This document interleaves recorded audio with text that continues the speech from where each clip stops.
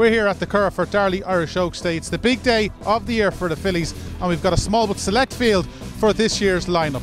Let's have a scoot around and see can we find some winners.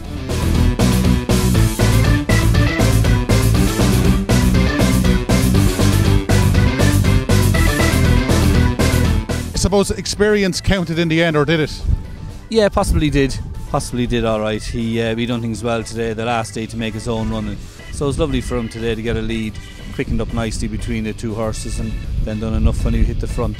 So he's a horse who'll probably stay further in time, and he'll appreciate better ground. Is he going to be a horse worth keeping an eye on? I think so, yeah. I think he'll step up. As I say, the first Derby weekend was a lovely maiden, plenty of winners after coming out of it already, and they continue to do so. But no, he's a horse who'll step up the stakes class, and you wouldn't know where he'd go. He looks like a horse to keep improving.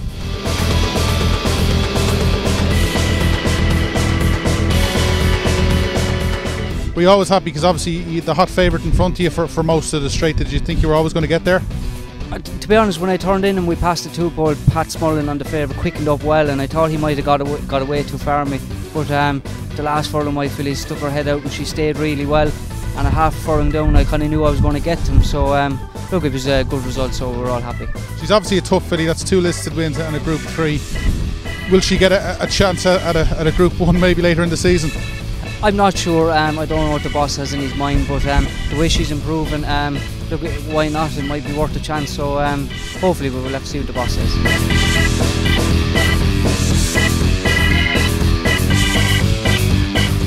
Graffelli, he couldn't have done it any easier in that Anglesey Stakes. No, he's a horse of considerable ability, and a big plus for him at the present time is that he handles the soft ground very well.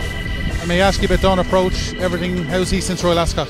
Yeah, he's had an easy time since then. He's very well in himself.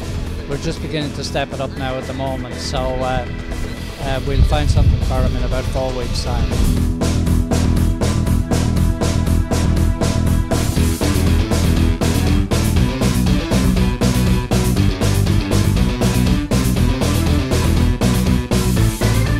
Between the 3 and the 2, I thought this is all over, because she was down on the rail and got in the box and couldn't get out, and it was never our intention to be in there. We were aware of the danger of a pacemaker in front, you're drawing one coming back on you.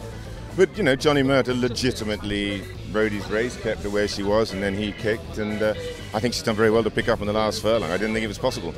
It just shows you in classics and in big races, it's every jockey for himself out there. Oh yeah, I mean, they ride to their line. That's their line. Doesn't mean they say, oh, by the way, you're the favourite, do come out. No. They have the right to hold you in, and which happened to her. But she managed to have the class to overcome it in the end, which was great. And she had to do it the hard way. She's obviously a hugely improving filly. Very fast, and she seems to be doing with her racing. She's weighed in like a boxer. She's weighed in heavier for this race and for her previous races, so she's taking it very well. We're here with Audrey O'Dwyer, the main organiser of this upcoming jog for jockeys. Audrey, you're getting plenty of publicity for this charity fundraiser. Yeah, we absolutely are. In fairness, we put an awful lot of work into it, and I just hope people come out and support us on the day. It's next Sunday here at the Curragh, also in Leopardstown and Limerick. As I said, Sunday the 29th of July, 12 noon. It's 5k, it's actually 3.1 miles, so you can walk, you can run, you can jog, you don't have to be massively competitive.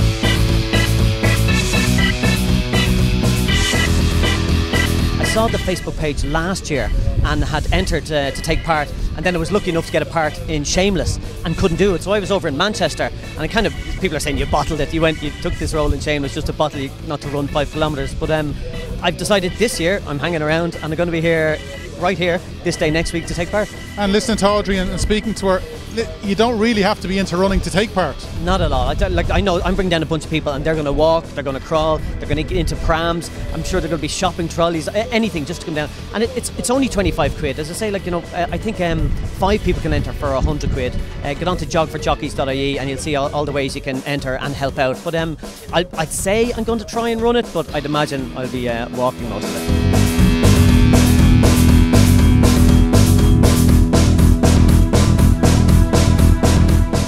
Yeah, we're jog for jockeys next week. Very good fun now, and it was good fun last year. We ran it in a good time last year, and I haven't said I've been training away. We have to keep fit anyway as jockeys, so it's just something to aim for and train for. So looking forward to it now, yeah.